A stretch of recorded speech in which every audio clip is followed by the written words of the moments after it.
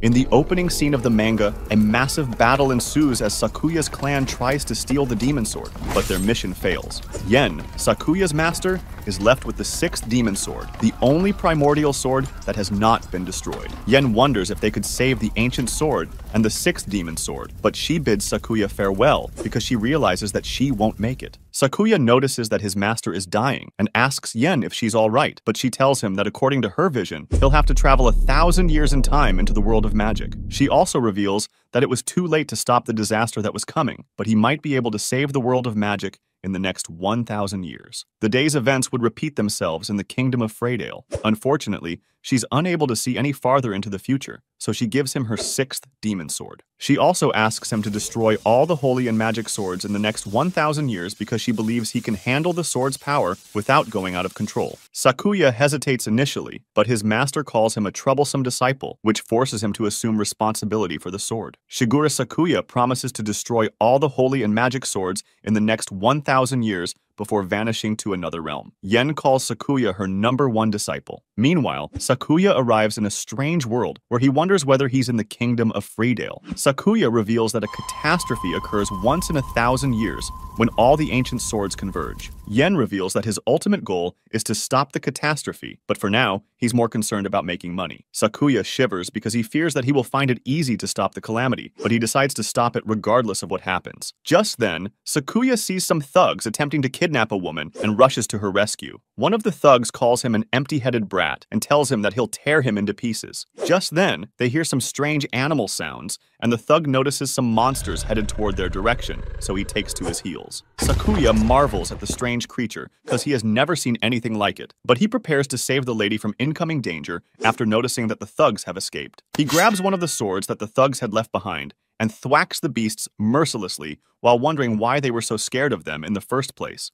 After playing ping-pong with the beast for a while, Sakuya realizes it's tough because it has 3 necks and a wide range of attacks. He walks toward the still tied-up lady and asks her if she's fine, but she shouts out to him and asks him to look behind him. Sakuya realizes she is talking about the beast behind him and tells her he has already sliced it into pieces. Just when the lady was about to ask when he had killed the beast, someone called out her name and asked if she was okay. We discover that the name of the lady who had almost been abducted is Iris. Iris thanks Sakuya for his help, but Iris's butler asks Sakuya if he needs help with anything because he would love to return the favor. Sakuya refuses and turns to leave, but Iris's butler bursts into a crying fit because he believes that he has committed the grave sin of endangering his lord's life. He couldn't even thank his benefactor. Iris tries to calm him down, but her butler reveals that he thinks Sakuya would make a worthy ally. Iris chases after Sakuya and tries to call him back, but Sakuya refuses. He finally stops when Iris tells him that she has something important to tell him. Iris apologizes for not introducing herself earlier and reveals that she plans to attend the Magic Knight Academy in 3 days. She also tells him that it was for this very reason that she was looking for a bodyguard. She asks Sakuya if he can be her bodyguard and drops the gigantic bombshell that she's the princess of Freydale Kingdom. Sakuya wonders what she is doing in such a lonely place and asks her to find someone more qualified than him to protect her. He also introduces himself as Sakuya Shigure, and Iris's butler introduces himself as Barsh Adelheid. Iris tells Barsh to stop blaming himself because she was the one who had gotten lost while shopping. She also reveals that there were a lot of reasons why she needed someone like Sakuya as her bodyguard. Barsh tells Sakuya that incompetent old bodyguards like him shouldn't be allowed to serve the princess because people often attempt to capture the royalty. She would be better if she had a much younger and more able-bodied bodyguard. Sakuya tells them he can't do it because he has something urgent to do, but he suddenly realizes he will be getting free accommodation, so he agrees instantly. Barsh finds this suspicious and asks Sakuya why he suddenly changed his mind, but Sakuya turns in the opposite direction and suggests they leave. On getting to the front of Iris's mansion, Sakuya is surprised at how big the buildings in this world have gotten. He wonders if 1,000 years is long enough to warrant such a change, but his thoughts are interrupted by Luna Charlotte, who hugs Iris and tells her how she fears that she has lost her forever. Luna notices Sakuya and introduces herself as Sakuya's maid. Sakuya tells Luna that she'll be taking Sakuya as her bodyguard and leads him into the mansion, but he does not know the truth about Princess Iris. Later on, Sakuya enters a trance where he meets his master. Yen informs him that he has to destroy all the holy and magic swords because the holy swords contain the lives of the souls who had suffered from the calamity. She further reveals that they must wait for at least 1,000 years before the souls are rescued. Just when the trance starts to fade, Sakuya asks his master where they are, but she reveals that her soul is trapped in the holy sword. Just then, Sakuya heard his master and the other lost souls as they cried out for help. The vision fades off, and Sakuya's resolve is strengthened. Sakuya recalls everything he'd read in the archives about the Holy Sword. His first discovery was that all the demon swords except the one with him had been destroyed, but 2 of the Holy Swords belonged to 2 of the Knights of the Holy Rose who were in the Kingdom of Greydale. He had also learned that he'd been transported in time to 997 years in the future, and it wouldn't be until the next 3 years before the Great Calamity occurred. Sakuya decides to devise a strategy to steal the Holy Swords, but realizes that he will probably get into a clash with the Holy Knights. He also realizes he couldn't ask Iris for help because he couldn't tell anyone his secret. Just then, Iris returned and remarked on how Sakuya had read late into the night. Sakuya smiles at this, hoping the princess won't notice what he is reading. Iris asks Sakuya if he knows she's going to school the next day. Just when the princess is about to strip, they're interrupted by Luna, who asks if it's true that Sakuya is from the east. Sakuya curses at this, but Iris turns to leave. After Iris walks out of hearing distance, Luna asks Sakuya if the princess has told him the truth. She also reveals that she is also a student of the academy. She asks Sakuya to keep Iris safe, and Sakuya calms her fears by jokingly about how Iris wouldn't want Luna to be her protector, but he quickly takes it back after noticing her facial expression. Princess Iris calls out Sakuya's name at that moment, and he promises Luna that he will keep the princess safe before running after her. Just before he leaves, Luna tells him to keep it a secret, but the princess has been smiling much lately since he arrived. Later on, Sakuya and Iris are seen heading toward the academy together. Sakuya asks Iris if they've arrived at the academy yet, but she tells him they're almost there. Sakuya marvels at the advanced technology in the future, alongside the mages flying in the sky, but Iris interrupts his train of thought as she informs him that his uniform looks nice on him. Sakuya is shocked at the sudden compliment and informs her that she looks cute. Sakuya cannot help himself as he stares at Iris's blonde hair against her school uniform. Sakuya tells Iris that she also looks more mature in her school uniform, but she's flustered at this, and Sakuya apologizes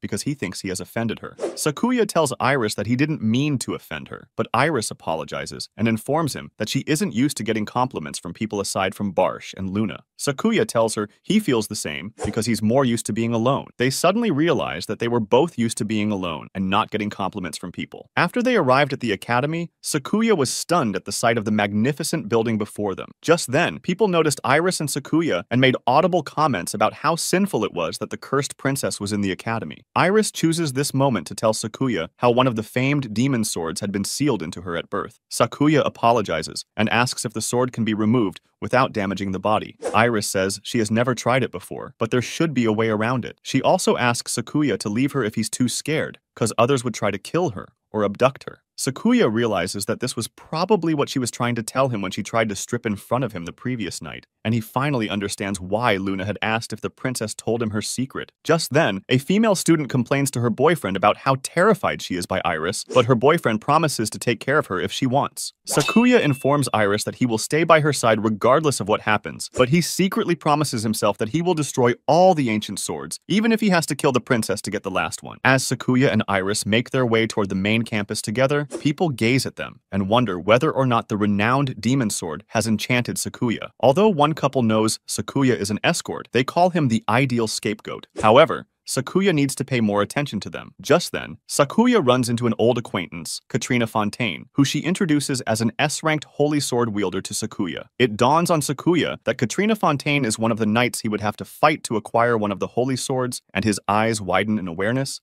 as he makes this assumption. The fact that Katrina was the 8th knight in the Order of the Holy Rose is another thing that she shares with Sakuya. On a later occasion, the school's headmaster addressed the institution's pupils and requested that they use their abilities to advance the institution. Additionally, he informs them that they will be ranked according to their powers and that only knights who have achieved the S rank will be eligible to become candidates for the Order of the Holy Sword. Sakuya smiles briefly as he realizes he can acquire the holy words to achieve the S rank. We learn that there are 7 ranks, including the S, A, B, C, D, E, and F, but the S ranks are the most powerful. This information is revealed while Iris and Sakuya are having a conversation. Iris was ranked C because of her strong magic and weak combat skills, but she plans to get stronger. She assumes that Sakuya would most likely be ranked higher, given that he had so easily defeated the monster in the dungeon. However, they are taken aback when they find out that Sakuya is ranked F, the lowest rank of all knights. Iris is aware that this was most likely because Sakuya was unable to submit to any examinations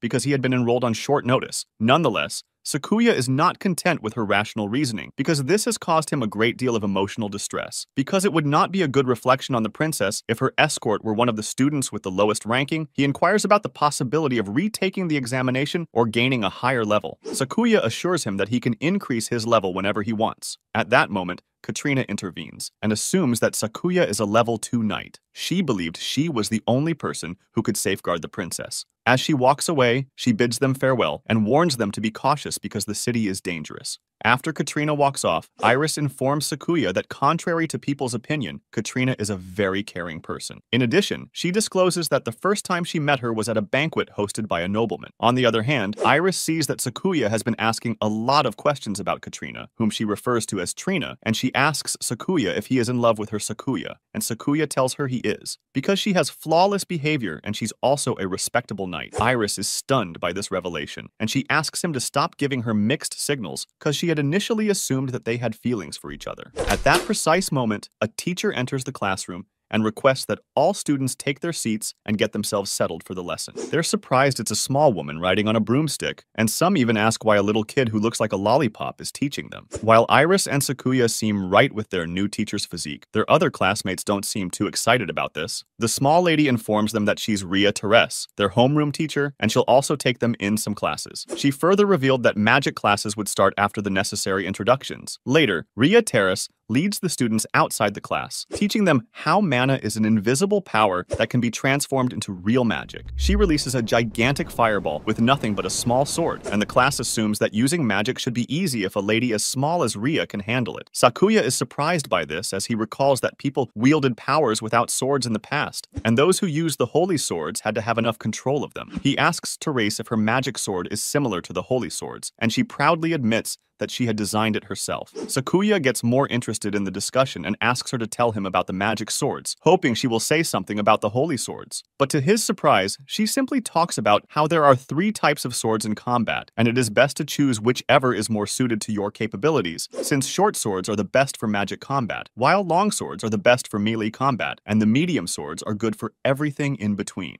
Therese asked the entire class to pick their swords, since she had brought a fine selection of magic swords for the entire class to pick from. Sakuya chooses to go with a long sword, since he's better at swordsmanship, while Iris picks a short sword, since she's better at using magic. After the entire class was done picking swords, Therese asked them to shoot their magic at the targets in the other direction. She also asks them to start with the beginner-level fire magic fireball. Just then, Iris surprises the class by releasing a magnificent fire orb. Sakuya is amazed by how awesome Sakuya is, and he tells her that she's doing amazingly well. Just then, Katrina steps in and attempts to play target as well, but she's stopped by Therese, who reveals that she will end up burning the school to the ground. Sakuya is mind-blown by Katrina again, but he believes that Iris had performed not so far off herself, and she could probably handle herself. Meanwhile, the other guys make snide remarks on how someone who wasn't good with magic could defend the princess, but they assume that since he got the job, he must be pretty good at it. Carl Astley, a rank A magic knight, tells the others that it's not unusual for the princess to buy a meat shield, and the others question where he came from since they had never heard of it before. Meanwhile, Sakuya attempts to cast a magic spell like Katrina's own, since casting a spell like that would mean that he wasn't too far from being an S-rank knight. While Iris watches him, she sadly considers that only nobles have extraordinarily high magic power, so a person's magic power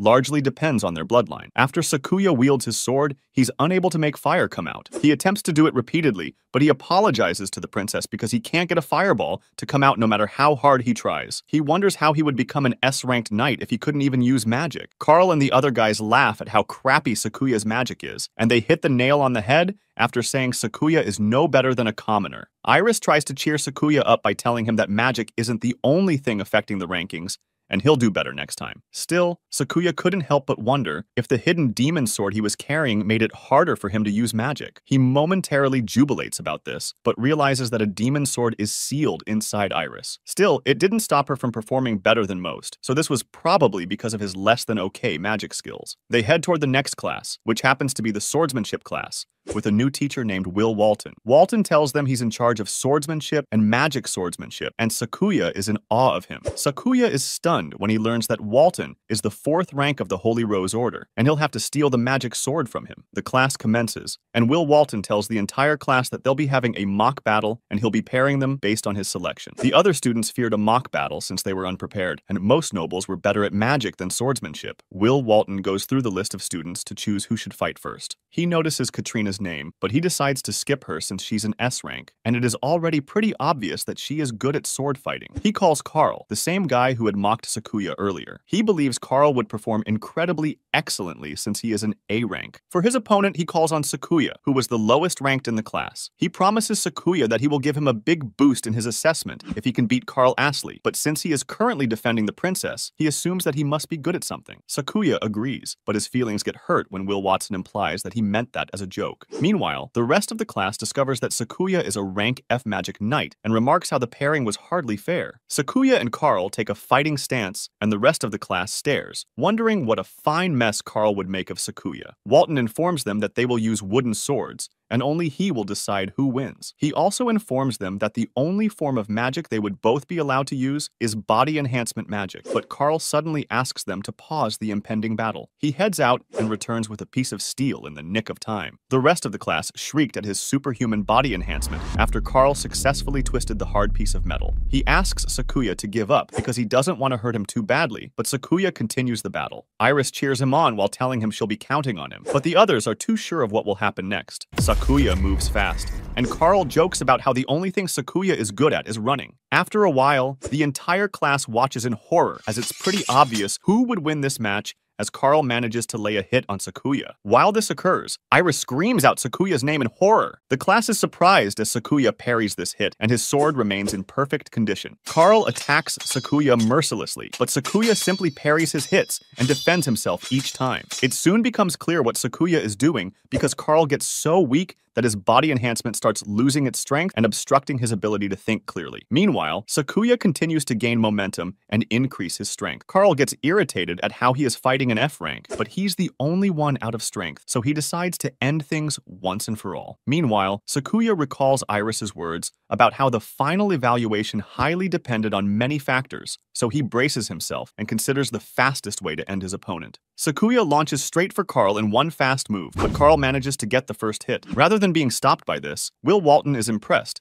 as Sakuya whoops Carl right when his body enhancement spell wears off through an indirect body enhancement. Will Watson realizes that Sakuya would easily be an S rank if judged by his fighting skills, so he declares him the winner. The others are surprised as Sakuya walks back to his seat with Carl Astley on the floor. Carl's friends call him an F-ranked failure, but Carl calls out to Sakuya and asks him not to look at him disrespectfully. Will Watson walks up to Sakuya and tells him he is impressed at how Sakuya defeated Carl, even though he had no magical powers. Sakuya tells him that he was only lucky. Watson is not convinced of this, and he believes Sakuya could easily beat Watson in the real world when he finally learns how to use magic. Watson also promises that he will bump up Sakuya's evaluation later. Sakuya's classmates refuse to give him credit as they assume that Sakuya had won partly because of luck, and because Carl was trying too hard to beat him. Iris and Katrina walk up to Sakuya and congratulate him on his win, but Katrina tells Sakuya that she'll need his help soon because she doesn't want to fall behind on her swordsmanship skills. Iris informs them that she has no plans to fall behind either, especially since being the princess meant she was the kingdom's protector.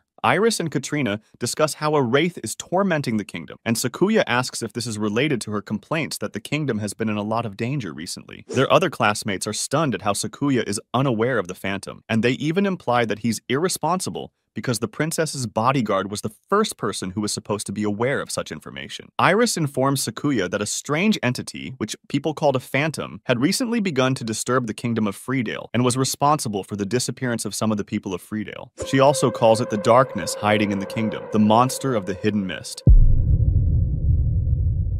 Later on, three knights are seen walking down a dark street when they argue over which labyrinth to visit to fight monsters, but they're surprised by a dark shadow that suddenly covers them from behind. They take off running and are more alarmed when they discover it has almost caught up to them. The shadow drags two of the other knights, and the third knight, who appears to be the strongest, takes on a fighting stance, but he's no match for the wandering ghost, who happens to be the phantom. Meanwhile, Sakuya is a domineering boss, while Luna and Sakuya are asked to clean the house. After they are done with cleaning, Iris inspects the house and applauds them for making it look so beautiful. But then she proceeds to tell Sakuya how to swing the broom next time. Sakuya reveals that Iris reminds him of his master whenever she is being commanded. Iris suggests that since Sakuya is good at cleaning up, he'd be good with cooking, so she asks him to take control of the kitchen, but she's surprised when Sakuya makes way more food than necessary. Sakuya reveals that he's more accustomed to cooking war rations and excuses this by revealing that he's from a different part of the world. Luna informs Sakuya and Iris that she, alongside the other first-year students at the academy, will be visiting the 7th labyrinth, but she expresses fear because the cave houses monsters of all kinds. After going through the archives, Sakuya recalls what he learned about the 7th labyrinth. He recalls how the 7th labyrinth was one of the 7 deadly labyrinths in the world, but it was by far the deadliest. Sakuya recalls that the chimera he had fought on the day he first met the princess was deadly, but it was on level 3. However, since they were on a school expedition, they shouldn't be allowed to venture above the 10th level.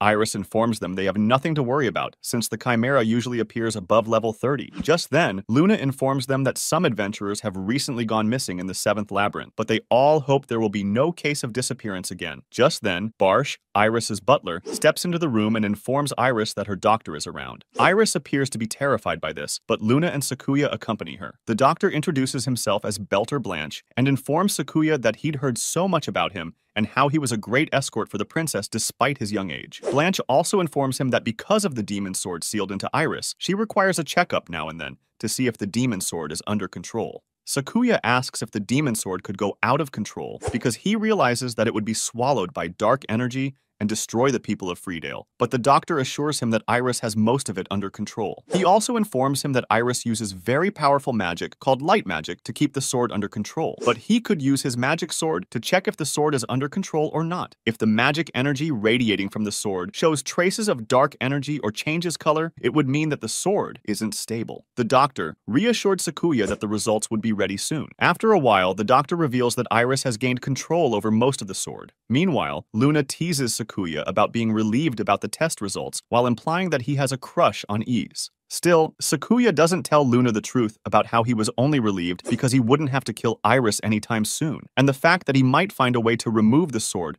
without killing her. Dr. Blanche asks Sakuya to care for Iris in the 7th labyrinth before leaving. On the day of the 7th Great Labyrinth exercise, Ria Therese, Sakuya's small homeroom teacher, leads them to the guild, where they meet a large crowd of adventurers, but Carl calls it a pigsty. Sakuya remarks on how rude Carl Ashley is, while explaining that the guild is where adventurers make money by embarking on a quest. Ria Therese instructs the entire class to form a group of 3s and visit the labyrinth. She further reveals a red diamond in the 5th level of the 7th Great Labyrinth and asks them to retrieve it. She further reveals that whichever group gets the diamond first and brings it back safely in 6 hours would be declared the winner. Ria Therese addresses that no student had ever been killed on a trip to the 7th Great Labyrinth. Carl calmly assures a female classmate that the monsters in level 10 and lower levels of the labyrinth are often weaker. However, Walton informs the students that they could still get disqualified at some point if they didn't follow the instructions. Ria Therese also informs them that they were to use magic in case of dangerous situations, and she had put defensive magic in the robes she had given them earlier so Sakuya wouldn't get hurt. Walton asks the students to develop their group, and Katrina joins Sakuya and Iris's group while informing him of her plans to use a magic sword since she is confident in her swordsmanship. Sakuya tells her he'll look forward to seeing how a knight of the Holy Rose Order fights, and they brace themselves for the battle ahead. Ria Therese starts a countdown, but the students run toward the labyrinth before she's done. Meanwhile, Carl informs his friends and teammates that he'll be leaving the battle in their hands, but they both promise him to do their best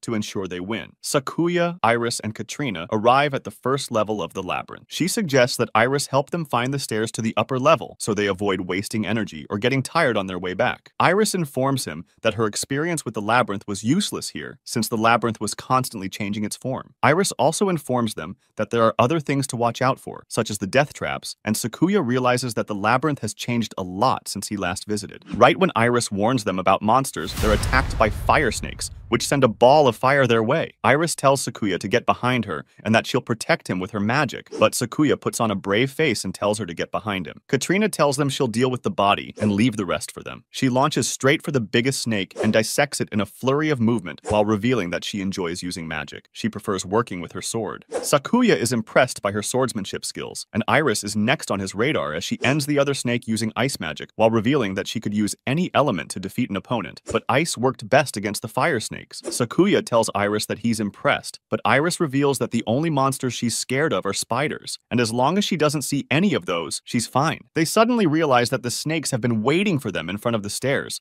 so they head up, hoping not to encounter spiders. They eventually arrive at the third level in the labyrinth, where they encounter the one creature that Princess Iris fears the most. Spiders! Princess Iris bursts into a crying fit and reveals that she cannot handle them, and Sakuya is stunned by how quickly she loses her bravado, but he rushes to her defense. Katrina asks Sakuya to defend the princess while she battles some spiders alone. Iris does a spider's thread, but the thread grabs Katrina's magic sword. Sakuya protects her and catches her before she falls, while she defeats the spider. Katrina recovers from the shock of the attack and blushes furiously after Sakuya catches her, but she hurriedly picks herself up, which leads to Sakuya asking if she's okay. Katrina tells him she's okay, but Iris appears to be jealous as she thanks Sakuya for catching Katrina. Sakuya asks how Iris could expertly avoid the spider's webs, but Sakuya shuts down his insinuations by blaming it on luck. They decide to move fast before attracting more monsters. 2 hours later, they arrive at the 5th level of the labyrinth, where Sakuya and Iris discover the glowing crystal. They jubilate about this, but Katrina reminds them that they still have a lot of monsters to defeat along the way, so they hurry up with dislodging the crystal. Sakuya thanks Katrina for her help, and Katrina asks him to stop calling her by her surname. She asks him to formally address her since they helped each other. Meanwhile, Iris gets jealous and invests her frustrations in cutting out the crystal. Sakuya asks if she's sulking, but she simply hands him the crystal while he apologizes for leaving all the hard work to her. They decide to get a move on as fast as possible. Sakuya walks ahead of them, but he doesn't notice the wraith that appears in front of him in time. Sakuya screams his name in horror, and Katrina joins her in assuming a fighting stance as she promises to rescue Sakuya no matter what. We soon discover that Sakuya has been teleported to a space full of monsters, where he runs into Carl Astley. Carl Astley brags about how he can enslave many monsters and asks Sakuya if he can achieve that on his own. He lets go of the monsters attacking Sakuya and promises to bow to Sakuya if he survives this experience. After Carl leaves, Sakuya fights monster after monster and even encounters a gigantic orc, which tries pummeling him into the ground. But luckily for him, he manages to dodge its attacks. He realizes that he has to meet up with the girls, since they are supposed to return to the guild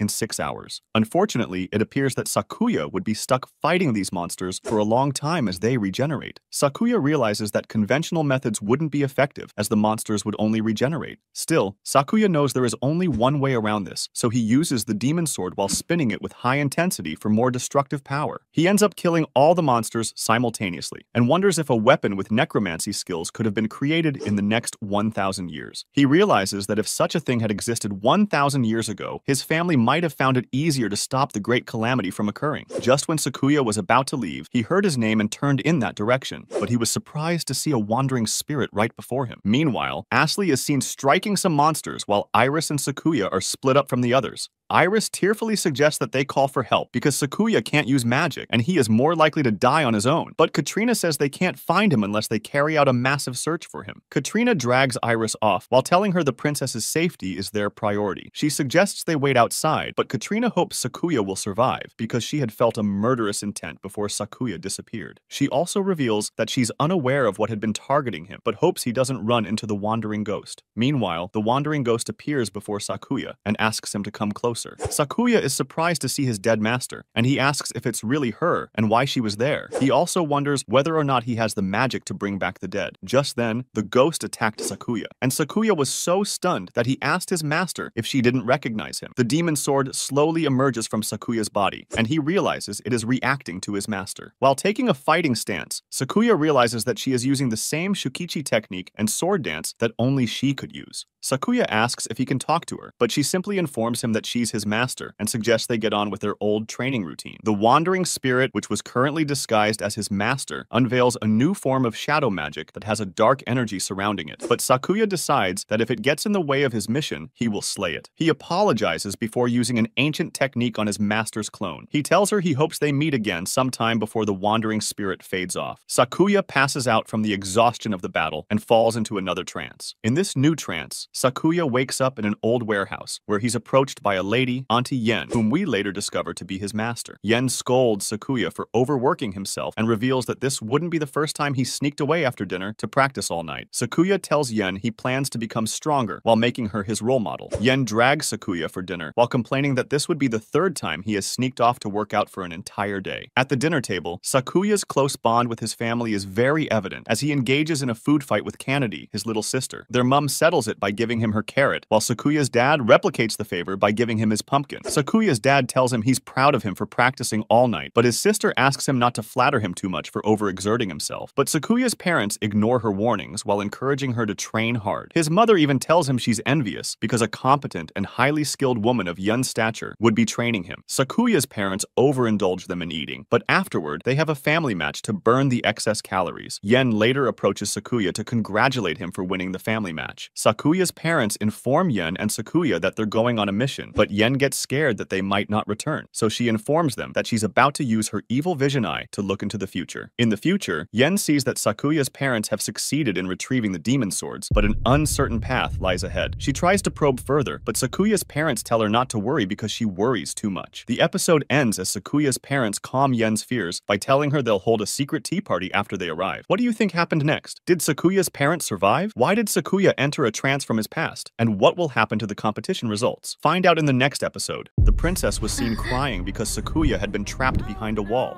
Princess Iris pleaded with Katrina to call for help, arguing that Sakuya couldn't use magic. However, Katrina responded that they couldn't call for help because they didn't know which floor Sakuya was on, and without casting a large-scale spell, they wouldn't be able to find him. Katrina grabbed Iris's hand and started pulling her away, insisting that they wait outside for the princess's safety was paramount. Despite Iris's pleas to wait, Katrina didn't listen. At that moment, Iris felt a mysterious killing intent and remembered the revenant they had to worry about. She hoped Shigur would be careful with the revenant, not knowing what he was after. Meanwhile, in the cave, Shigure faced a black fog monster, making him wonder if the fog was the revenant. Suddenly, the fog evolved into a familiar face under a hood. This face, with a slight grin, called out Shigure's name, shocking him as he realized the being looked exactly like his master. Lost in thought, he questioned what was happening and why his master, who was supposed to be dead, was there. He believed that magic to revive the dead couldn't be real. The being asked Sakuya to come closer as she drew her sword. Still lost in thought, Sakuya questioned the reality of the situation as the lady attacked him with a powerful sword strike. It was so swift that he couldn't follow with his eyes, realizing she was teleporting. He questioned how she could use teleportation. Then the magical sword sealed within him began to react, emerging from his chest. He wondered if the attacker was indeed his master, noting the resemblance and her high-speed movement and swordsmanship. Sakuya drew the magical sword from his chest and used a rewrite technique to battle the lady, eventually breaking her sword in two. He declared the battle over, addressing her as master, but she mocked him, suggesting they were merely practicing. As she took a fighting stance with a wicked laugh and conjured dark magic, shadowy snakes sprang up behind her, ready to attack. Sakuya realized she was nothing like his master, bracing himself with resolve and determination to defeat the monster, accepting that his master's return to life was too good to be true. Charging at the lady with lightning speed, he called her Master, but quickly corrected himself, calling her a wandering ghost. He told her that if she stood in the way of his mission, he would have no choice but to cut her down. Aiming to slash her with his magical sword, she prepared to counter with her shadow snakes. To her shock, Sakuya vanished and reappeared behind her. He explained that he had applied her teleportation skill to his sword, apologizing for her poor display of skill before slashing her with his sword. As she vanished, she commended him, expressing hope that they would meet again, and then disappeared completely. Exhausted from the battle, Sakuya looked around, questioning if it was truly over and pondering the lady's identity. He fell to his knees, using his sword for support as he tried to stand, but his strength was waning. Gradually losing consciousness, he wondered if the fatigue from the battle was overwhelming him. His eyes grew heavy, and finally they closed, and he drifted into sleep, awakening within a dream in his unconscious state. In the dream, Sakuya's Aunt Madoka was seen shouting his name, which shocked him and prompted him to ask if something was wrong. Aunt Madoka sharply replied, telling Sakuya that he lacked respect and reminding him that she had told him countless times to always address her as Master. She then softened her tone, inquiring how long he had been in the training room. Sakuya responded that he had been there since dinner the previous day. The room, filled with broken sticks around a central target, represented Sakuya's many broken swords from practice. Aunt Madoka, visibly shocked and sweating, asked if he had been practicing all night, marking the third time he had been caught behaving similarly. Sakuya laughed heartily, his face blushing, as he explained that it was their family's duty to become stronger and prevent the apocalypse. He promised to work hard to become the strongest swordsman like her, his master. Aunt Madoka's expression changed to excitement as she smiled, running her hand through Sakuya's hair and advising him to take it one step at a time, warning that he could hurt himself if he overworked. Sakuya agreed with her. At breakfast time, Sakuya and his family gathered around the table. Sakuya and his sister Keita argued over a pumpkin, prompting their father to intervene, suggesting that Keita could have some of his pumpkin instead. Their mother offered her carrots if that was the cause of the dispute. Aunt Madoka interjected, saying Keita wasn't interested in carrots and didn't want to upset her by not eating them, so she was using Keita as an excuse to dispose of them. The conversation shifted when Sakuya's father mentioned hearing about Sakuya practicing alone all night. Sakuya confirmed with a loud laugh, and his father expressed pride, calling him a genius. Aunt Madoka, disinterested, cautioned against flattering Sakuya too much, as it seemed to be going to his head. She warned that he was training excessively. Sakuya's mother chimed in, saying that having a swordsmanship teacher like Madoka was a rare opportunity, and she envied Sakuya for it. Keita, feeling jealous, stood up, declaring her intention to master their secret technique, lamenting that everything always revolved around her brother. Sakuya tried to calm her by offering pumpkin, which she refused in a childish huff. He then offered her meat, which immediately won her over. Their father, observing the exchange, thought to himself that Sakuya was cunning for bribing his sister with food, and felt a twinge of sadness that his daughter shared his weakness for meat. He was content that his children got along so well, which reassured him and his wife as they prepared for their mission. Sakuya and Kaida asked their parents to bring back souvenirs upon their return. Their father inquired about their desires, to which Kaida responded that she wished to eat yaoquins, the sparky and expensive variety served on a golden leaf. Their mother agreed, allowing it this time, but under the condition that they keep it a secret from the others. Both children jumped up in excitement. As they were preparing to go to bed, the older siblings approached Sakuya and Kaide, asking if they had finished eating and if they were interested in some exercise to aid digestion. They began their playful match, with Kaede suggesting they should all team up against brother Sakuya.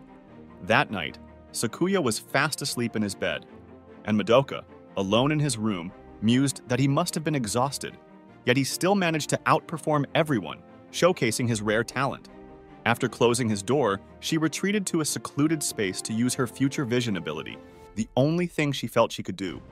Images of faces flashed before her, and she saw that her siblings had managed to recover the demon sword. By then, she was weary.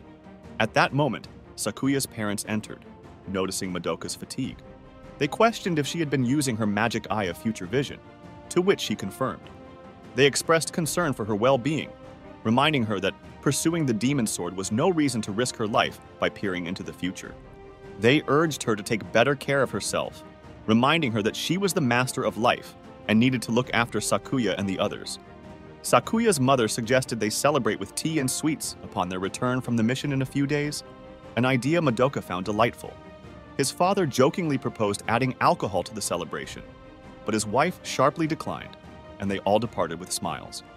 In the next scene, Sakuya stood over two covered bodies on the ground, his expression one of shock. Sakuya stood in horror, his face a mask of shock as he gazed upon the two lifeless bodies before him. He feared they might be his parents. The family members gathered around murmured among themselves. Some couldn't accept that Sakuya's parents were dead, while others whispered that despite the tragedy, they had fulfilled their duty and brought no shame upon the family. They pondered the future of their clan in hushed tones. Madoka, visibly angry with herself, blamed her naivety for the calamity. She fought back tears, clutching her eye in a futile attempt to stem the flow. Sakuya, desperate for answers, interrupted her, demanding to know the whereabouts of his parents and whether they had returned safely from their mission. With a show of bravery, Madoka knelt, grasping Sakuya's shoulders, and implored him to listen. She revealed that his parents had been slain by a demon sword, a weapon misused by some to commit crimes and amass wealth at the expense of innocent lives. She explained that his parents had managed to retrieve the sword, but the victory was short-lived. The sword, fueled by the blood and malice of countless victims, had overwhelmed his mother's mind, driving her into a frenzy. In an attempt to halt her rampage, Sakuya's father had engaged her, leading to a tragic end where both fell by each other's hand. Sakuya, in denial and anger, rejected Madoka's words, insisting that his parents were well just the day before, and the bodies before him were mere doubles. He was convinced that revealing their faces would prove they were imposters. In response, Madoka delivered a stern slap, urging him to face reality. She lamented that Sakuya had been coddled by the kindness of his brother and others, and she blamed herself for the events that unfolded. With urgency, she declared that they had no time to waste, as the apocalypse loomed a mere 9 years away. Using her gift of foresight, Madoka peered into the future, indifferent to the cost of losing another 9 years of her life. Through her visions, she saw the impending doom and proclaimed that it would be drawn forth by the Trinity. By then, Sakuya would have surpassed her as the family's greatest swordsman, destined to duel the wielder of the Trinity. With a calmer demeanor, Madoka informed Sakuya that his training would intensify, questioning whether he could endure the challenges ahead. Kneeling beside the bodies, Sakuya gently removed the coverings from their faces.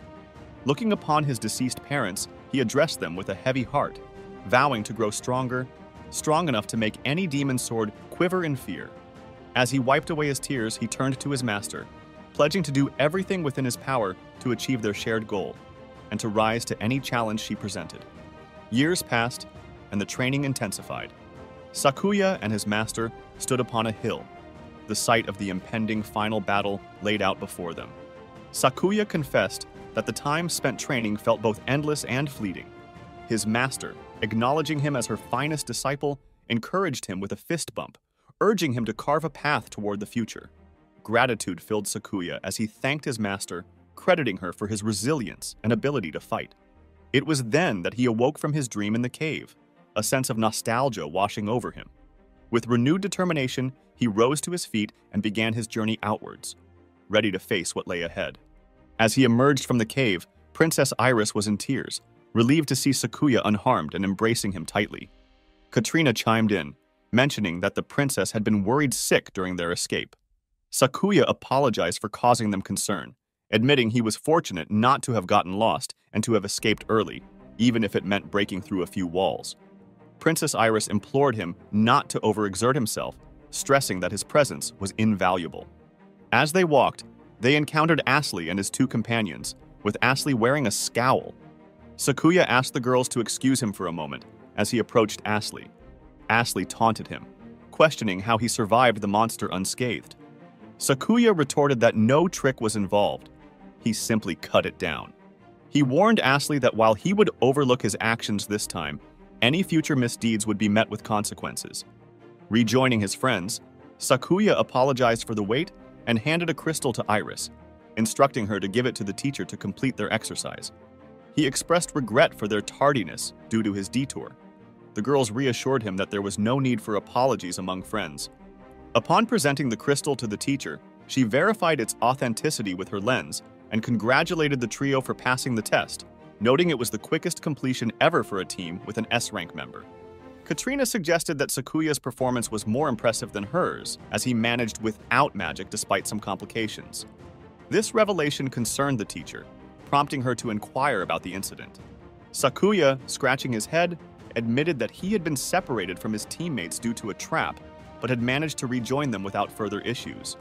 The teacher, astonished, realized they could have finished even sooner if not for the mishap. She relayed Walton Sensei's praise of Sakuya's swordsmanship, which led her to challenge him to a match. After several bouts, Sakuya remained undefeated, leaving the teacher slightly disheartened at her inability to match his skill. Sakuya complimented her solid fundamentals and graceful movements, expressing a desire to observe her battles more often.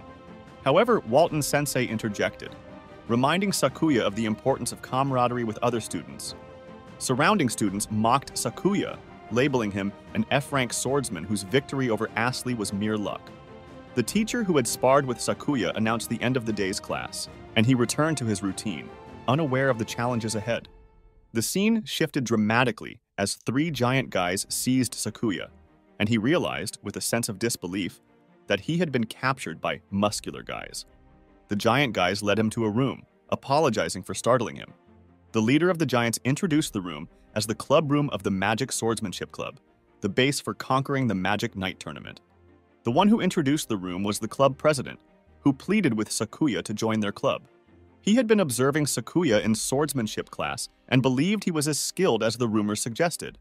He asked Sakuya to lend his power to the club to win the Magic Knight tournament.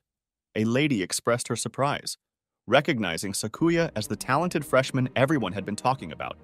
Sakuya turned and recognized the lady as Luna Senpai. He asked if she was a member of the club, and she confirmed that she was the manager. The president was surprised that Luna and Sakuya already knew each other. Sakuya explained that they both worked for Princess Iris. Sakuya admitted that he was unfamiliar with the club activities and asked the president to explain. The president explained that the club studied magic swordsmanship, which combined swordsmanship and magic. Sakuya acknowledged that he had heard of it. The president emphasized that while it had been taught in class, the essence of it was pursued further in the club. He explained that magic knights fought using swords and magic to the fullest, showcasing the best of the best. The president declared that Sakuya would be a member of the club from then on because he wanted Sakuya to participate in the tournament. Sakuya protested, saying he wasn't good at magic, but the president reassured him. He explained that the club had 3 first-year talents, including Sakuya. If they all worked together, winning the championship wouldn't be a difficult task. He mentioned that one of the first years was even an S rank. Sakuya wondered who the S rank could be, suspecting there must be someone on the same level as Katrina-san. Sakuya, not particularly interested, told the president that he was on guard duty. However, the president ignored him, using a brush soaked in ink to stamp Sakuya's finger on the club form. After this, the club members all welcomed him in unison. Princess Iris also joined the club as a manager. She told the president that Sakuya could participate in the club activities as long as she was around. The team members were happy, praising their president for recruiting 3 amazing talents. They declared it the birth of the golden generation. Sakuya examined his club application form, telling himself that he was just going along with the club and that it would help him reach the S rank. They agreed to throw a welcoming party for the new members. One of the members noticed Katrina and asked her where she had been. She replied that she had been there all along. Sakuya confirmed his suspicion that the S rank the president was talking about was Katrina. Katrina approached Shigur, telling him that he must cultivate his eyes to be good at anything and to pay more attention to magic swordsmanship. She challenged him to a mock battle, but he didn't respond. She then asked if anyone was interested in fighting her, stating that the rules were simple. Whoever lands the first hit with either a magic or physical attack wins. Some club members suggested Sakuya take her on, given his status as one of the big 3. However, he replied that he didn't stand a chance against her.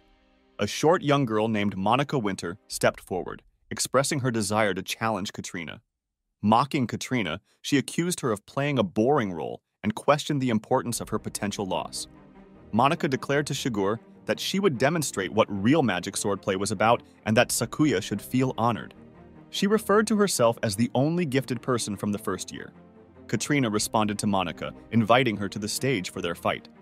Monica asked Katrina if she would refrain from using her armor or magic sword, expressing concern about potential injuries.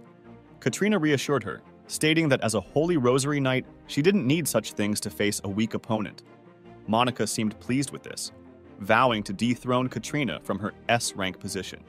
Iris, standing among the spectators, commented that the battle would be fierce, describing Katrina as a tosser and Monica as a reckless girl.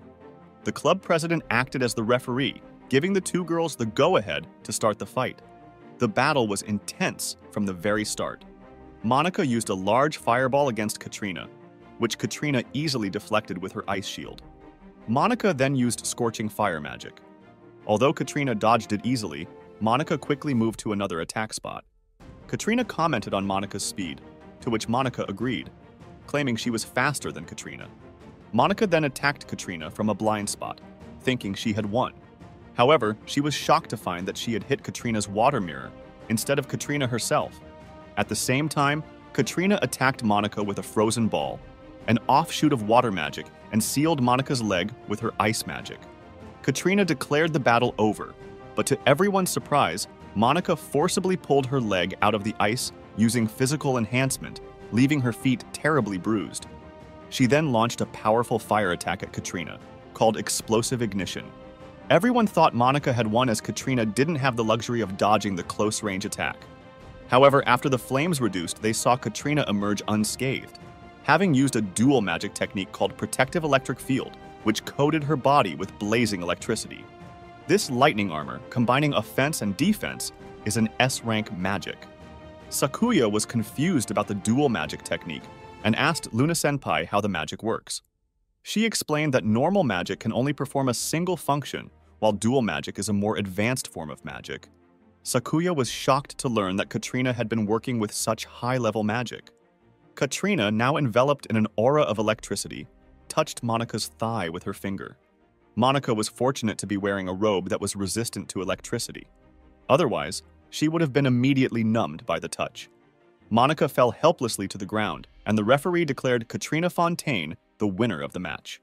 As Katrina walked away from the battleground, she turned and winked at Monika, suggesting they should fight again. She addressed Monika as Miss Winter, expressing that the match was quite thrilling. Monika smiled back, confidently stating that she would win next time. Katrina then turned her attention to Sakuya, indicating that it was time to start his club activities. They would begin with Monika casting a magic spell on Sakuya to help him get accustomed to the sensation of magic and learn how to control the movement of magic within his body. Monika then cast a physical enhancement spell on Sakuya and asked him to swing his sword. Feeling powerful and invigorated after the spell, Sakuya swung his sword, only for it to break into two. The group was shocked that the magic sword had broken. Monika lightened the mood, suggesting that the magic sword was already damaged and handed Sakuya a better sword. However, when Sakuya swung the new sword, it also broke, astonishing everyone. Monika found Sakuya intriguing and suggested he visit a blacksmith to get a custom magic sword. She explained that magic swords are designed for better accuracy and efficiency of magic, but in Sakuya's case, he would need one with better durability. Physical enhancement is a magic spell designed to increase someone's magic by a factor of 2. Iris was proud that her escort was so powerful. Iris and Sakuya then visited Glenn, the blacksmith, to request a custom-made magic sword with better durability. Glenn was surprised, but after examining Sakuya's palm, she noted that his palms were well-trained, like steel, indicating that his body was well-trained like a knight of the past. Glenn agreed to make a custom sword for Sakuya and asked him to return in a few days. As Iris and Sakuya left the blacksmith's workshop, Iris revealed that the reason the magic swords kept breaking was because Sakuya was fundamentally unfit for magic swords. This statement shocked Sakuya, leaving him wondering if Iris knew his secret. Sakuya was observed holding a jotter. After examining it for a while, he deduced that it must belong to the princess. The princess's doctor was present, packing her medicine. From the doctor's conversation, Sakuya inferred that the doctor had been with the princess for a long time. The doctor mentioned that Princess Iris's condition seemed far more stable than it had been in the past, and promised to return when the medicine wore off. Sakuya, judging from his interaction with the doctor, wondered if the doctor might be aware of something concealed within her. He summoned the courage to ask the doctor, who responded that he could certainly tell him about her past. However, out of curiosity, the doctor wanted to know why Sakuya was asking, as he was sure it wouldn't be an interesting subject for him. Sakuya responded that he needed to know as someone who had been by her side and would continue to be. The doctor, giving a faint smile, replied that it seemed the princess had found an excellent man to protect her. He then told Sakuya about the princess's past. Iris was born as a saint, a child with a gift of light, a miracle that happens once in a century. This birth would normally be celebrated, but because her mother was a maid in the royal castle, she was an illegitimate daughter of King Friedel. She was unloved by everyone, including her father. As a result, the miraculous saint was used as an object to seal the cursed sword. However, the sealing failed. She was not just an illegitimate child, but also a disgrace to the entire country. The doctor explained that a cursed sword could possess a human body, but it couldn't possess the princess. Because of the failure of the seal, she had now become one with the cursed sword, making her the princess of the cursed sword. Because of this, she couldn't even go to school due to the danger of running amok. The princess was isolated in her own mansion with only a single old butler and a maid who would die alongside her. It was because of these people that the princess could gradually recover. The doctor mentioned that the reason why the princess had been smiling so much in the past few days was because of Sakuya. Knowing that he was being teased, Sakuya denied it. The doctor told him that he would like it if Sakuya continued to support the princess as much as he could. He mentioned that, since he had been attending to her, she had never smiled as much as she did when Sakuya was around. Before Sakuya arrived, she was always worn down and depressed. After the doctor left, Sakuya was seen examining Iris's notepad more closely. He thought to himself that Princess Iris should have hidden the notepad, which was full of embarrassing writing, a little better. He then noticed the butler talking with someone who looked like Ashley. He went to ask the butler about it. The old man replied that he had seen Ashley wandering around the castle, which is why he had called him out. However, he wasn't sure what to make of it. They both wondered if Ashley was trying to kidnap Iris. At night, Sakuya was seen soaking himself in a pool, enjoying a relaxing bath. He thought to himself that there had been too many things on his mind lately, and the bath was the only relaxing time he had. Suddenly, he heard Luna's voice shouting that Iris had been snacking on his food again. Iris barged into the bathroom, almost naked, begging Sakuya to let her hide in his bath. She said that Luna was after her and that she knew Luna wouldn't come into the men's bath. She didn't want to get spanked 100 more times, so she jumped into the bath. Sakuya heard Luna raging about how she would punish Iris when she finally caught up with her. From the bathtub, Sakuya's voice echoed loud enough for Luna to hear. He confessed to being the one who had eaten all the food, mistakenly thinking it was leftovers, and assured Luna that Iris was innocent. Apologizing for his mistake, he received a forgiving response from Luna, who acknowledged Sakuya's consistent kindness towards her and decided to let him off the hook this time. Iris expressed her gratitude to Sakuya for taking the blame, and they engaged in a conversation about the novels Iris had been reading. To Iris's surprise, Sakuya even cracked a few jokes. The scene then shifted to Sakuya heading towards the mansion, balancing groceries on his head. Suddenly, he was intercepted by Ashley and his gang. With a sinister grin, Ashley suggested they step aside for a chat. He questioned them about their involvement in the black fog in the tower and accused them of being responsible for the wandering ghosts. Ashley and his men then surrounded Sakuya with a magical wall, indicating that this confrontation wouldn't be a simple sword fight that Sakuya could easily win. Ashley launched a powerful magical attack while Sakuya was still trapped within the prison, shattering the four-sided ice prison wall. Sakuya managed to deflect the remnants of Ashley's attack with his sword and complimented Ashley on his impressive magic. He admitted that if he had taken a direct hit from the attack, he would have been killed. Ashley confessed that he had been having nightmares about Sakuya, which is why he felt compelled to kill him.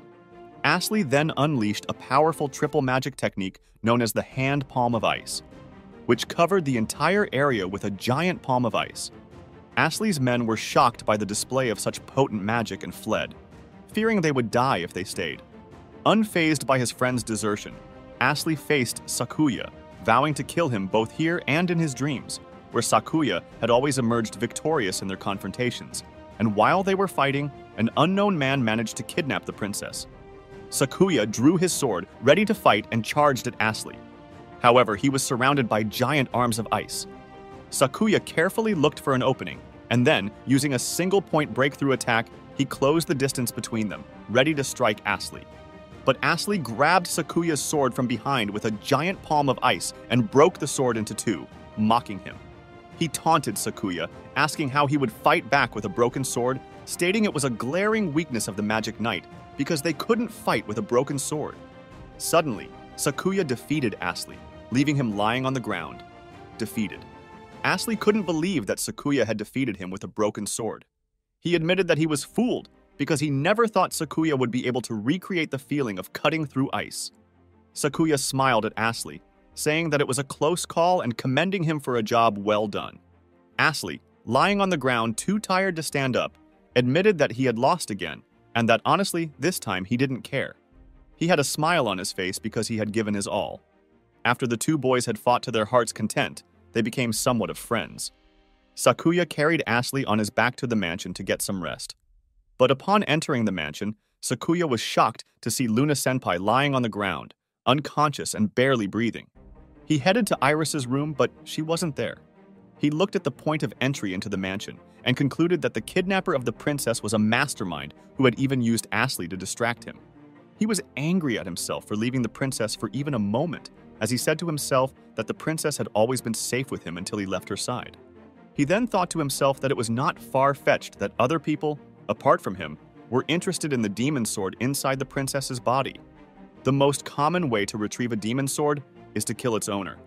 He took a blanket to roll Ashley up and tied him using a rope to the bed, laying the unconscious Luna on the other bed.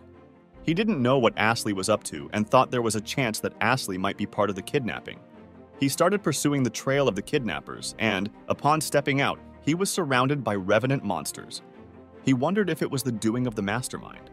At the same time, the revenant monsters appeared all over town, attacking people, causing the government to issue an emergency alert for the citizens to evacuate the capital while the knights were left to deal with them. He then realized that these monsters were the minions of the mastermind, also known as wandering ghosts. However, his master, whom he faced in the tower, was not a wandering ghost. He wanted to use the demon sword within him to defeat the monsters, but he knew that if he pulled it out, his secrets might be revealed. Therefore, he defeated the monsters using his sword skills combined with magic, as physical attacks wouldn't work on the wandering ghosts. Having been taught how to use some magic from the club, he was able to control the flow of magic in his body, thereby defeating the monsters. Afterwards, the ghosts of his family appeared to him, taunting him about how he had killed them and guilt-tripping him. They asked if he enjoyed swinging the swing so much, which made him realize that just like his master in the tower, they were wandering ghosts too. However, they were copied from his memories, making him realize that the true power of the mastermind is to use someone's worst nightmare against them. He fought back against the ghosts of his family, but hesitated when he was about to defeat them. As they taunted him more and prepared to fight him off, he summoned the courage to finish them off. He then chased the lead at high speed until he met Princess Iris's old man butler. The old man told him with a devilish expression that he had been expecting him for a while. Sakuya drew his sword, ready to attack the old man. He swung his sword at the man's neck, causing him to lose his balance and fall to the ground. The man pleaded with Sakuya not to attack him so suddenly. Sakuya responded, stating that the man's appearance was suspicious, and he suspected the old man was an accomplice to the mastermind. The old man clarified that Sakuya had misunderstood him. He was merely waiting as a guide, and the real culprit was the primordial swordsman. He admitted that he was no match for such an opponent. With a worried expression, the old man told Sakuya that he was their last hope of saving the princess. A wandering ghost appeared, which the old man said he would handle, instructing Shigur to proceed. He explained that the scenes from before were all a disguise set up by the mastermind, and the real culprit was up ahead. The old man promised to provide an explanation once everything was over and begged Sakuya to save Iris. Sakuya agreed and sprinted forward, entering a building that resembled a church. As he walked in the building, he thought to himself that his mission was to prevent a great disaster 3 years from now. That's why he was guarding the princess. He had prepared for whatever he might do to the princess as a result. He reminded himself that it wasn't his level of preparedness that motivated him, but the question the princess had previously asked about whether it was okay if she lived. He needed the princess back to answer that question. He located the kidnapper, who was the princess's doctor, sitting and dining with the princess tied to a cross in front of him.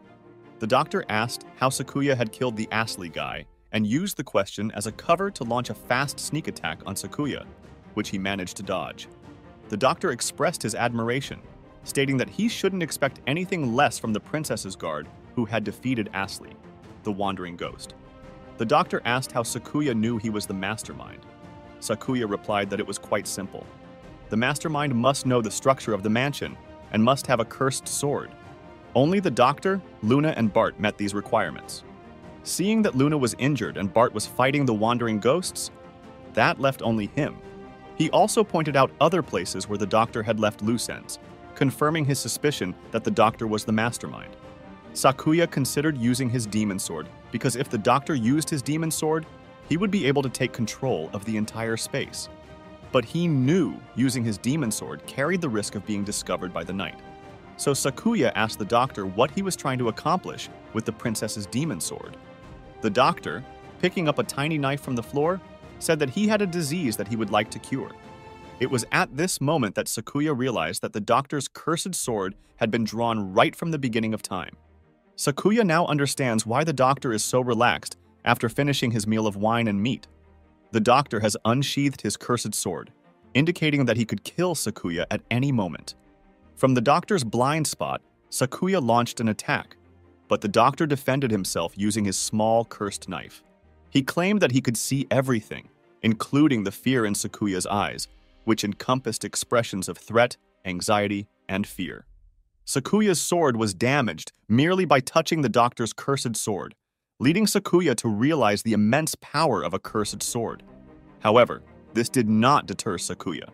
He attacked again, but the doctor blocked his blade with the small cursed sword, breaking Sakuya's sword in two. At this point, the doctor taunted him, saying that Ashley would be disappointed if he could see Sakuya now. This led Sakuya to question the doctor about his relationship with Ashley, asking if they had been working together from the start. The doctor denied this, explaining that he had heard about a boy who had a history with Sakuya. He decided to cast a mind manipulation spell on Ashley, which would gradually make Ashley despise Sakuya. The doctor revealed that he had taken every precaution to kidnap the princess in order to remove her demon sword, a process that took him years. He continued to provide checkups and treatment for the princess at the mansion, taking his time to ensure that the princess's cursed sword was no longer in danger of going out of control. In response, Sakuya drew the demon sword within him, determined to defeat the doctor, regardless of the risk of losing control. The doctor then used his cursed sword to put Sakuya in a trance where the princess was dead. This caused Sakuya to kneel in defeat, and the doctor prepared to finish off the manipulated Sakuya. The doctor, wielding his cursed sword, attempts to rewrite the world. Sakuya finds himself on a battlefield, wondering if the scene before him is a creation of the cursed sword. He is looking at a scene from 1,000 years ago, a battlefield from the time of the great disaster where most of the Shigur clan was killed. He realizes that he has been transported back in time, leading him to understand that the doctor's cursed sword has the power to create wandering ghosts and a world of nightmares for others. The nightmare that the sword has thrust upon Sakuya is one in which his family died by his hand. He tries to stay calm, reminding himself that he has already moved past these events. However, one of his brothers attacks him in the nightmare. As he fights his brother, he eventually cuts him down. His father, carrying his brother in his arms, steps forward and asks Sakuya why he had to kill his brother. This terrifies Sakuya, leaving him unsure of what to do in his nightmare. Meanwhile, the doctor sips his wine and muses to himself that both he and Sakuya are possessed by a demon sword. He acknowledges that even though they are the victims, a battle between primordial swordsmen and a lost demon sword is still a very interesting story. He expresses his curiosity to see every detail, stating that the past or killing one's own people is something he has to extract from Sakuya until he is dead. In the nightmare he was experiencing, Sakuya was seen responding to his father. He explained that wielding the power of the primordial sword, which is beyond human capacity, comes at a price. If a person takes up the primordial sword lightly, the power of the sword will consume their mind. The sword will then start to wreak havoc and run amok. To prevent this uncontrollable rampage, one must possess a unique mentality, or else they will have to use their willpower, like a sword, to restrain it. On the day of the great disaster, Sakuya was confronted by a family that had been consumed by a demon sword. He had no other choice but to kill them. His father retorted, accusing him of being heartless. He pointed out that Sakuya, despite being skilled in combat and swordsmanship, was unable to control himself. He chose to kill his family, forgetting that they were his kin. His father argued that it was unjust for only Sakuya to continue living, and he scornfully called him a bastard. The doctor, sitting on his chair with his wine, laughed as he watched Sakuya struggle with the nightmare. He commented that the evil dream is a cursed magic sword ability that cuts deep into the psyche. It is more than just a curse. Since Sakuya had already witnessed the death of the princess, it meant that Sakuya was already at his limit, and his death was imminent. Back in Sakuya's nightmare, his family continued to torment him. They labeled him a battle freak who killed all of them without even looking back to take care of their bodies because he was so engrossed in fighting. His mother added that it would have been better if Sakuya had never been born. She called him a failure and blamed him for the death of the entire family. The whole family disowned him in the nightmare, which broke his heart, and he was on the verge of defeat. The doctor, observing this, thought to himself that it was over for Shigure Sakuya. However, a loud voice snapped Sakuya out of his nightmare. The voice claimed to be Sakuya's family. Looking around, Sakuya realized that this voice belonged to Iris. He was relieved to see her after waking from the horrible nightmare. He held her hand to confirm its reality, and he could feel her warmth. At this, the doctor was furious. He muttered to himself that he should have taken care of the princess before she had the chance to interfere in his world of nightmares.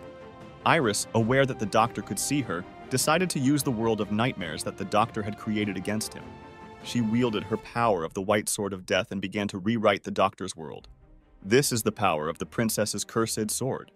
The scene opens with Iris telling the doctor that he had created a monster and she would be using her magic to her advantage. We see Sakuya talking about how Iris was using her power to rewrite the doctor's original. Sakuya was stunned as he experienced the power of the princess's magic sword, the power of the White Sword of Death, the power that remembers the deaths in the past, the present, and the future. Sakuya wonders if the correct death was projected onto the world and if time will rewind. Sakuya could hear everyone's feelings now as a decapitated body heads towards him, chanting how she didn't want to die now, saying how she didn't want to leave Sakuya alone yet. Her words juggled Sakuya's memories as he recalled a scene where he saw two bodies. Two people he had known were part of his family in their final moment. He witnessed how one wondered how it was that they were leaving the mortal world without being able to help Sakuya accomplish part of his goals. The other responded by saying that Sakuya alone was to bear his fate, and how they didn't resent him or hold any grudges against him, even though they wished they had lived longer to support him. Sakuya found himself utterly taken aback by the turn of events. For so long, he had carried the weight of believing his family held grudges against him for their untimely passing. He had thought that they resented him for being the Kazu of their passing, and now he was moved knowing their initial thought of him. He was lost in thoughts, wondering if he could finally be free of the guilt he had carried over and over again. Iris approached him with unexpected reassurance, telling him that the scene he was witnessing is just precisely as it had happened, indicating that any perceived grievances were merely misunderstandings. She gently reminded him that his absence during their final moments had likely contributed to this misconception, so he should let it go and forgive himself as it wasn't his fault. Neither does his family ever thought what they went through was his fault. Amid this revelation, Sakuya turned to Iris, a mixture of confusion and curiosity evident on his face. He couldn't help but wonder who she was and whether she had known him all along. With a gorgeous smile playing on her lips, Iris casually hinted at the fact that she was well knowledgeable about Sakuya's past, teasing him with the promise of revealing more once her current mission was completed. As she gracefully turned away and disappeared from sight, she offered a half-hearted apology with her powers for any inconveniences she had caused him, a subtle reminder of her mysterious nature. As Iris's presence faded into the ether, Sakuya found himself enveloped in the echo of his master's voice, a spectral reminder of his past training. Her words dripped with a bittersweet regret as she reminisced on how she had failed by training him to be the strongest sword instead of an ordinary boy who went to school, made friends, got tangled in drama, and even had a girlfriend. In a tone laced with both concern and acceptance, she confessed her enduring desire for Sakuya to lead a remarkable and benevolent life, even in the aftermath of the disastrous events that had unfolded. Yet, beneath her seemingly optimistic wish lay a firm acceptance of the inevitable, a recognition that fate's tangled web would eventually find him and trap him despite her best efforts to shield him from harm. With a flicker of reluctance, she then bestowed upon him his ultimate task to finish what she and his family had started before they met their demise, a burden heavy with significance and responsibility. Despite their collective failure to eradicate all the ancient, world-altering primordial swords, she deemed Sakuya worthy of inheriting this weighty mantle. As the sole surviving person of their lineage and the epitome of strength, the mission now rested squarely on his shoulders. Sakuya stood dumbfounded as he digested all that had just happened right in front of him. Just as she was dying, she made a confession that she had the power to glimpse into the future, and she left him the revelation that she possessed the ability to glimpse into the murky depths of the future. Such foresight had eluded his understanding until this moment, shattering his preconceived notions of her limitations and leaving him in a position of worship with a newfound sense of awe and trepidation for his master. He watched as she passed on and stated that he was still no match for his master. He was happy and wished she would be his teacher again, if he ever had the chance to meet her again, but he felt his words didn't reach her. But as he turned to leave, she called out to him, stating that he had forgotten something. She passed on the primordial sword to him, and it was announced that he had retrieved the sword. After dealing with his family, who had become wandering ghosts, and setting them free, he came back to reality with the demon sword held firmly in his hands. He remembered all his teacher's teachings. He called out to the doctor and said he wouldn't didn't ever drop his sword again as he slashed multiple times towards the doctor. The doctor was scared as Sakuya was trying to rewrite his original. With an air of disbelief at all the events unfolding right in front of him, the doctor lunged forward to attack him in a fit of rage, only to witness the wandering ghosts dissipate into thin air, leaving him shocked and momentarily off balance. Meanwhile, Sakuya's mind drifted back to a simpler era, a time when the world revolved solely around the art of swordsmanship, devoid of the mystic energies that now permeated their reality, such as magic and magic swords. As he took his stance to attack the doctor, drawing upon his ancestral techniques, Sakuya tightened his grip on his blade and assumed a resolute stance, channeling the ancient wisdom of his lineage. With a defiant cry, he invoked the time-honored enchantment of his clan.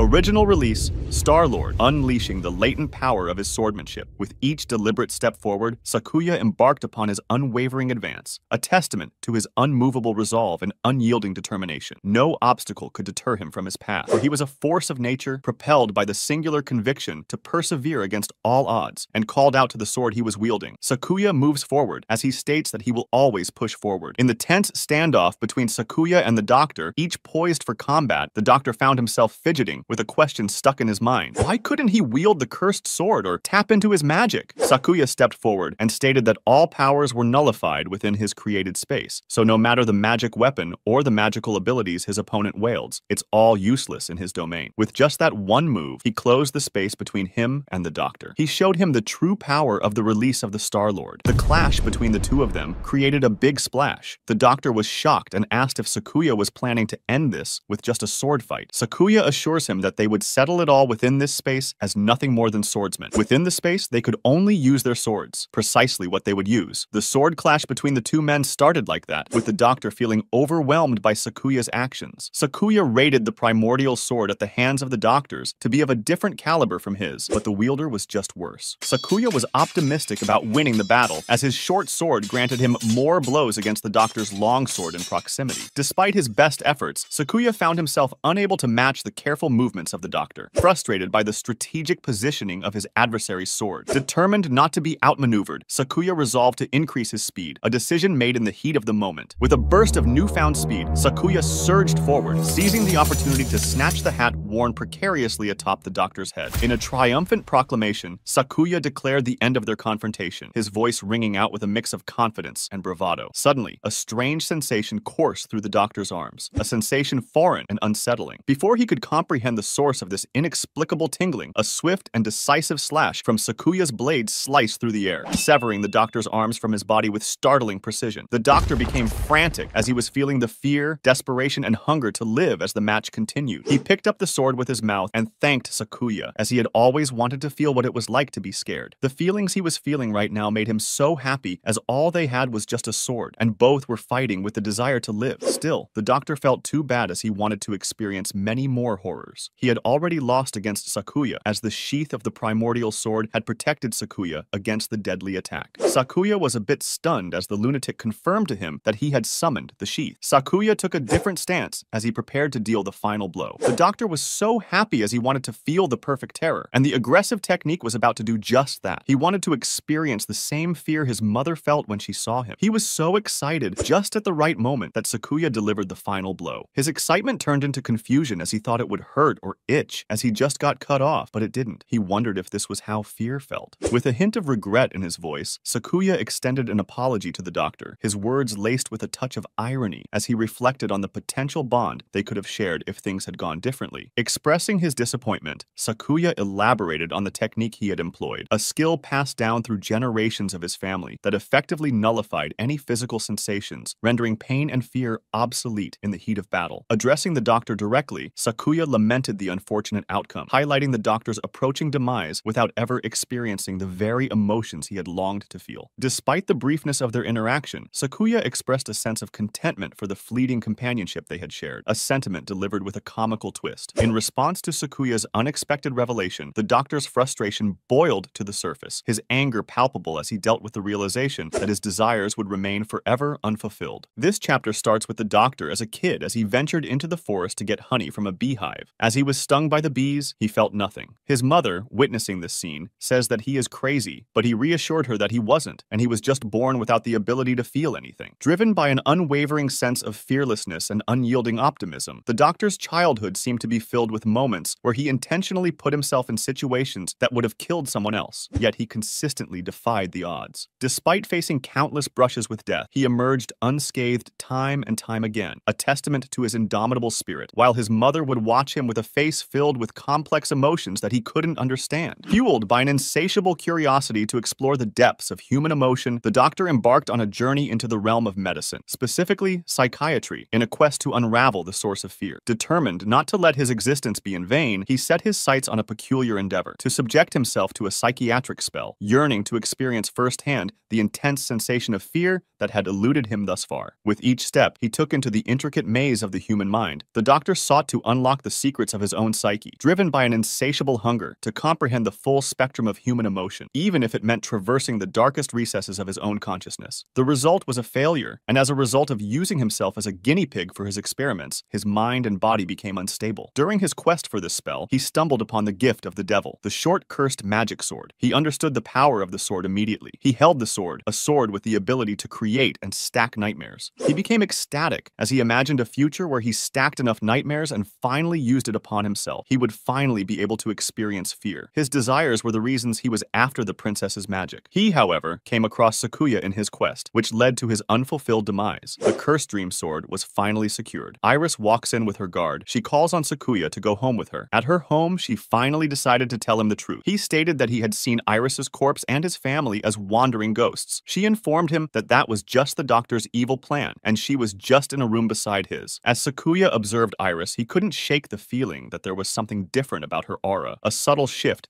that tugged at his curiosity. Yet ever the enigma, Iris brushed off his observation with a calm reassurance, insisting that her demeanor remained unchanged. With a casual wave of her hand, she encouraged Sakuya to stop with formalities, inviting him to converse with her in a manner devoid of honorifics. Amazed by her sudden informality, Sakuya found himself both intrigued and encouraged. He was finally free from the constraints of customary politeness. Seizing the opportunity, he finally brought up the question that had been eating away at his thoughts, eager to unravel the mysteries that shrouded Iris in an aura of intrigue. He asked her if she had known who he was since the beginning with the power of the cursed sword. She acknowledged that and summoned a sword, the Sword of Death, and informed him about how the sword could see through past, present, and future deaths. That was how she knew about him, as the sword had predicted his transition, and she had to act alone. She agreed that she couldn't see everything as she tried to look more into him, but couldn't see it. She wanted to know why and how he would be good to be her bodyguard. She talked about how she had foreseen a lot of it, and how she got kidnapped on purpose to take advantage of the clinic warding. She explained how it was essential for Sakuya's demon sword to set things up with the doctor, and how they had to unleash the original. In that moment of revelation, Sakuya's mind became a whirlwind of comprehension as Iris's cryptic words began to unravel before him like a tightly coiled scroll. How the warding was used to cover off the effects of the primordial sword, and how Iris had to use the clinic warding as she had no time. She told him no one knew about the battle, as she didn't want to reveal too much information, especially against the Knights of the Order of Rose. She reached for him and said she had something to show him. She showed him a future she had recently predicted about how 3 years from now, the human race will be destroyed by a natural disaster caused by the Knights of Rose. Sakuya was so stunned by this unexpected future that seeks to wipe all of humanity off the face of Earth. Sakuya was still trying to digest this new vision that he saw, a future with no humanity because of the actions of the Knights of the Order of Rose. Iris doesn't know why they would do that either, but all that was certain was that it would happen and occur in 3 years. Sakuya still couldn't believe his eyes, and said it couldn't be possible as 6 of the demon-cursed swords had been destroyed, and there would be no way to replicate the natural disaster. With an air of calm revelation, Iris revealed a startling truth that seemed to defy logic, yet somehow made perfect sense in the twisted games of their reality. She painted a picture of a world where the very instruments of the knights, those cursed magic swords, were being harnessed not as an instrument of peace, but rather as unwitting accomplices in a grand design of forthcoming natural calamity. In her explanation, the notion of magic swords swords took on two significant roles, serving not only as tools of formidable power, but also as pawns in a more giant game of manipulation. The unsuspecting wielders, she believed with a firm resolve, were mere unknowing instruments for the machinations of forces far beyond their comprehension. And as she spoke of the proliferation of these enchanted blades, one couldn't help but marvel at the irony of it all. For in a world where magic and menace coexisted in precarious harmony, the line between salvation and destruction blurred into a maze of sinister intrigue. The kingdom and the knights are in cohort with this, and would be discarding everyone once they are no longer helpful to them to achieve their aim. She said she wouldn't allow this and had to do something about it. Sakuya recalls the scene when Iris was cast out and disgraced. She informed him that the knights were gathering materials to find the ancient swords, so it was a race against time for them. She said she couldn't make any flashy moves to attract the attention of the people they were against, as she was the disgraced holy princess and a lot of eyes were scrutinizing her, and that was why she wanted Sakuya to be her sword once again and help her go after the swords to prevent the extinction of the human race. She instructed him that from now on, he would no longer be a shield to her, but a shining sword on stage. With an exaggerated sigh that could rival a dramatic stage actor, Sakuya seemed to play his part to perfection, as if the weight of the world rested solely upon his shoulders. Iris interpreted this as him being tired of helping her. She quickly assured him of her continued financial compensation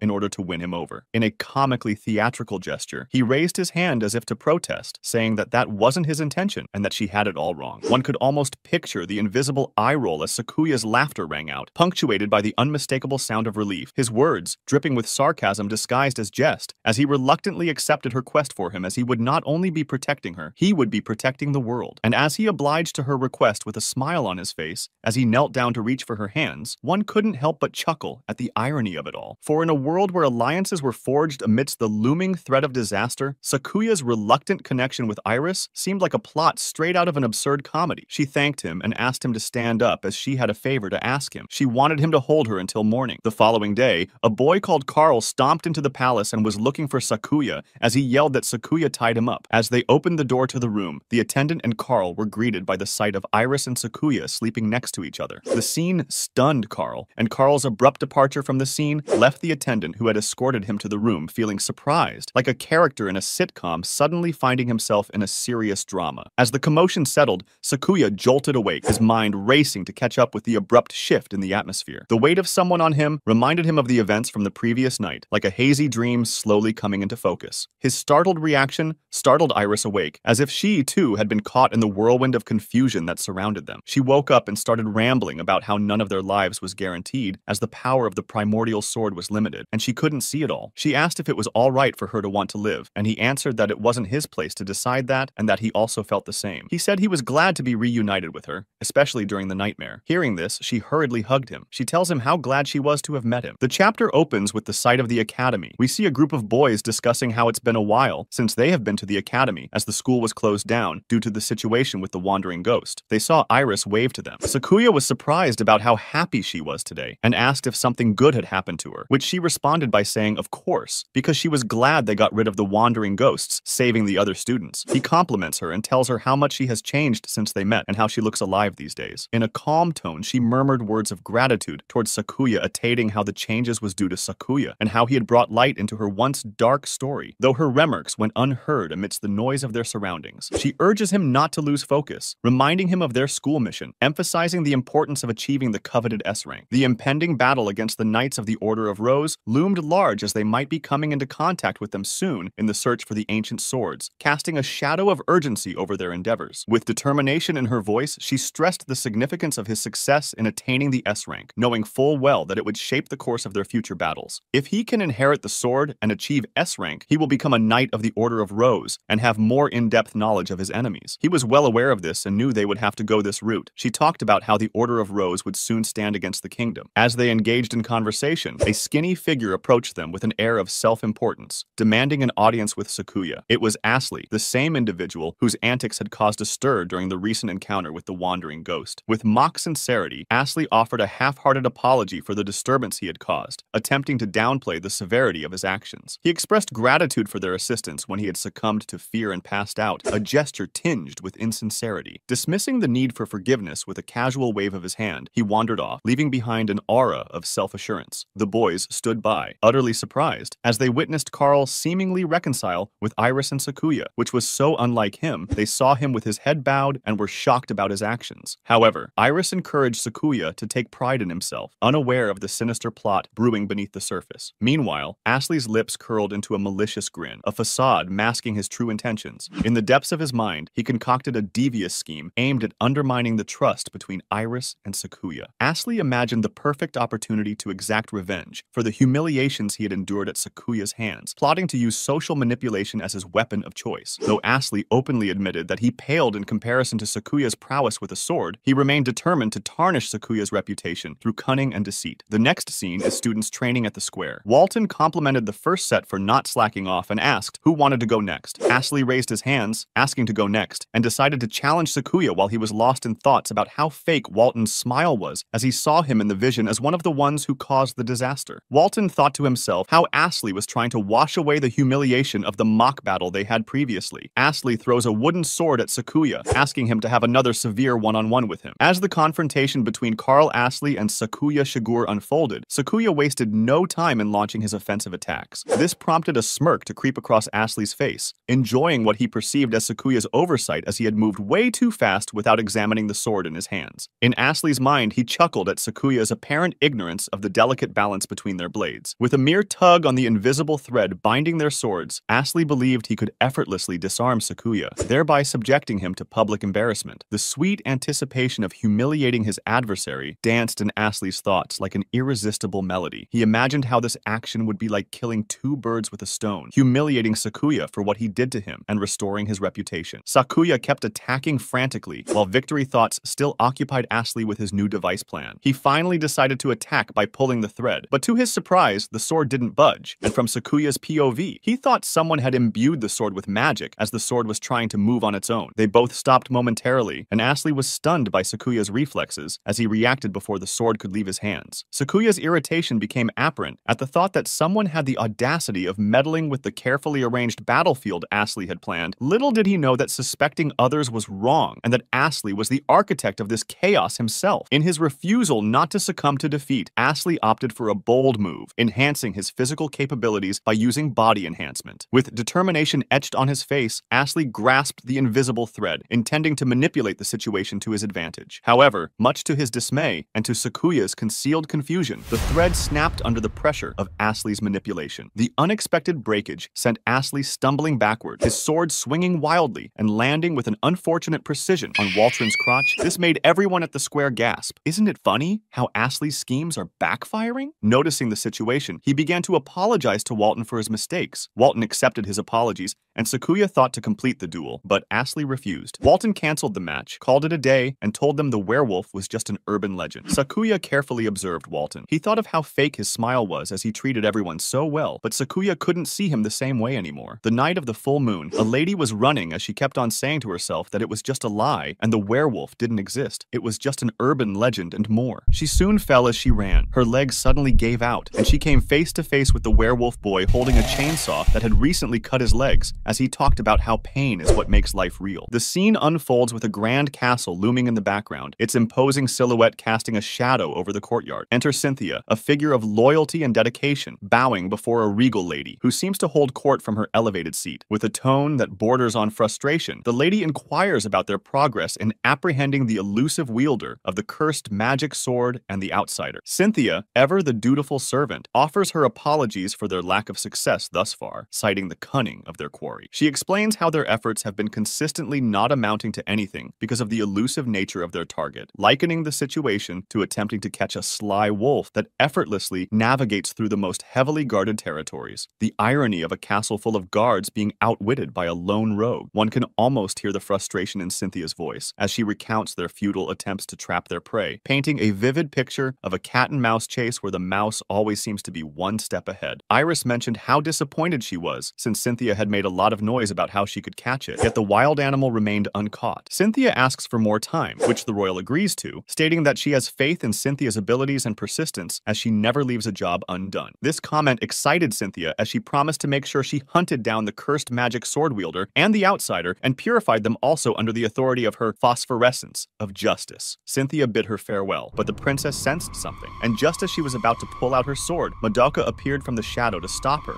and remind her about exhausting her life source. After a brief conversation, the princess decided to leave for Castro's. The scene opens with the beautiful sight of a different mansion as we see them chatting about how she enjoyed the S-rank mission and was a bit tired, but the trip was worth it, even though she missed school. The boy suddenly remembered that Iris had wanted to tell him something when they were at school and asked her about it. She told him that the once-in-a-year festival would be held soon, and they would participate in the competition. Iris informs him that if he does well in the competition, he will be close to the S-rank that he had always dreamed of. He asks what the competition is about, and he informs him that it is a competition where the two academies send representatives to compete in 3 games, with the first being the flag game, where the one who picks up the flag is the winner, and the second being the broom game. Picture this: contestants wielding their brooms imbued with magical powers with the finesse of master craftsmen, each spell cast with the precision where magic dances through the air like graceful birds in flight. It's a veritable showcase of magical prowess, where control is crucial and one wrong move could spell disaster. And then, finally, the night game. Here, the noble knights, clad in their shimmering armor and wielding swords crackling with magical energy, face off in a battle of magical supremacy. It's a showdown of epic proportions, where the essence of their magical abilities is tested. The collative results then decide upon the final winner. They both wondered which game he would be assigned to, but the decision was up to their director and academy. She informs him that if he is labeled the man of the match, he will be given the Holy Cross, which would benefit him significantly as the cross has the power to amplify his magic power. Although the cross is a replica, it is still as good as the original. She informs him that the cross would be suitable for her,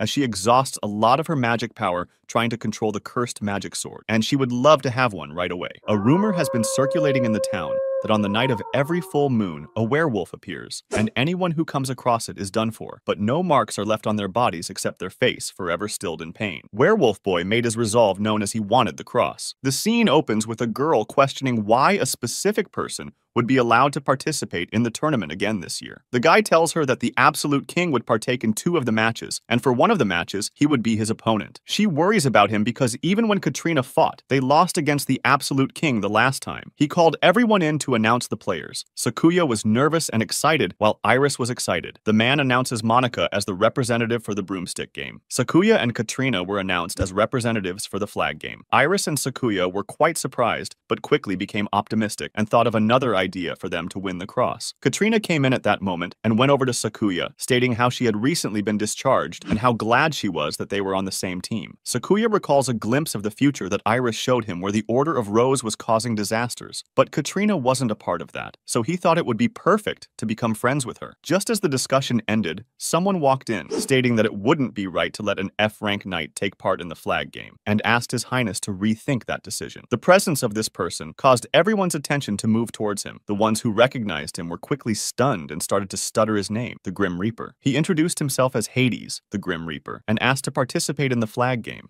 This suggestion brought a smile to the prince's face. Iris was stunned when the prince introduced the Grim Reaper as Narcissus, the ghost member of the academy. She explained how the Grim Reaper is believed to be even more substantial than the Absolute King, and how he had transferred from the other academy to theirs. The prince asked Hades what he could do, as he only knew the legend and hadn't experienced his skills yet. Seeing that they doubted his abilities, he challenged Sakuya to a duel. This excited everyone around as they began to chant to witness the skills of the Grim Reaper. Iris was hesitant as she didn't want Sakuya to reveal his trump cards yet. Sakuya found the situation bothersome as he declared that he accepted the duel, and Hades was glad he got Sakuya's attention and asked him to get dressed and see him tomorrow at the arena. Hades reminded him not to forget his magic sword, but Sakuya had no idea what he meant. Hades felt happy as he walked away, stating that Sakuya's defeat had been written on stone. We see a lady excited about how the sword she recently made is perfect in preparation for the forthcoming competition. However, she contemplated making it lighter as it might be too heavy. The chapter closes with the scene of students gathered around a square. The scene opens with the department president acting as the referee, and the rules of the game are according to the knight's game rules. Iris Hades was scared about the battle and was fidgeting when the referee called for the duel to start. Neither of them moved for a while as they were being cautious. Hades finally made the first move and attacked with an ice magic spell. The spell resulted in a gigantic tower shooting cannons while Hades was on top, laughing at how he had already won since Sakuya didn't have any magic. However, Sakuya was motivated and decided that even though his attacks couldn't reach Hades up, he would have to bring down the tower. He went for the tower, but his sword crumbled as he hit it with his sword. This stunned everyone as they realized Hades had used body enhancement, which meant he had researched Sakuya before the battle. They thought this was cheating and started accusing him of being a piece of shit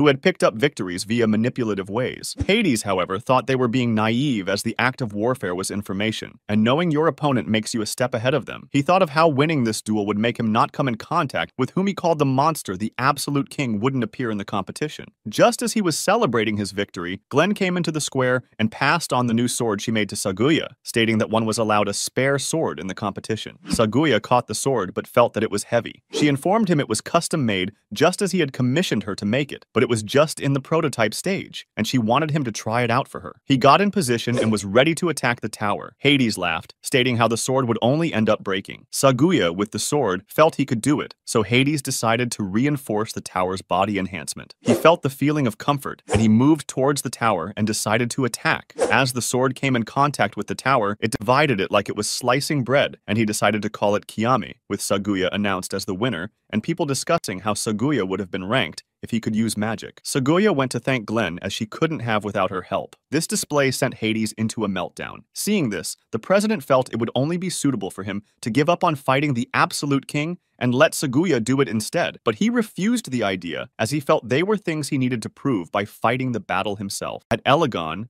the capital of Dunchy Force, a group of friends were playing on the street before mistakenly hitting a man who immediately glared at them, demanding which body part they would love to lose, sending shivers down the spines of the innocent girls. The creepy man, however, decided to leave it at that and went his way. The ladies felt like they were causing trouble for him, as they kept ending up amid unwanted drama, but the boy Louis assured them that he enjoyed their company and was prepared to protect them anytime. He puts the leash on the girls. They get on their knees and start crawling on the street as he instructs them to head home to Freydel. He had killed the man who glared at the ladies earlier. The chapter opens with the captain of the Third Order of the Royal Magic Knights of Freydel having a chainsaw just inches away from her neck while she looks scared and drained. The entire city searched for her, as she had always been exceptional and had guards watching her. Just around the corner, she was with the werewolf boy from the earlier chapter with a chainsaw across her neck in case she moved or screamed. He is excited that the army in the city is looking for him, but he claims he doesn't have enough energy to fight them now. She is still trying to move, but is unsure of the magic he has used on her. She tried to use her most potent magic to attack him while he turned his back to her, but to her surprise, he quickly deflected it and slashed her neck while she was still wondering why her most potent magic couldn't even scratch him. He called onto his sword, Gervelin, to feast on her, and he would have to get the cross to help him. Someone witnessed all this unfold, but the werewolf guy didn't know. At the other academy,